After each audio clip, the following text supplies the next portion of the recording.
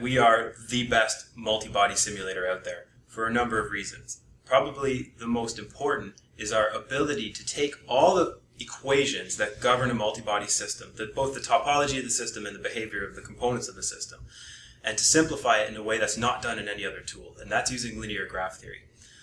The outcome of that is that you have a much more efficient model when it comes to simulating multi-body systems directly.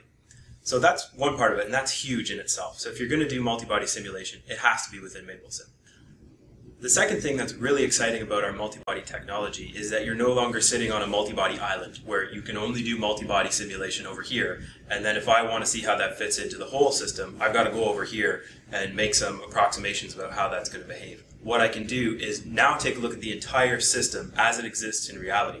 I can combine the multi-body with electric motors, with hydraulic systems, look at the thermal side of things, all in one environment. So I'm no longer having to switch between very specialized tools to do very specialized things. I've got one environment where I can do it all. I can get the correct behavior of the system as expected by modeling everything all at once.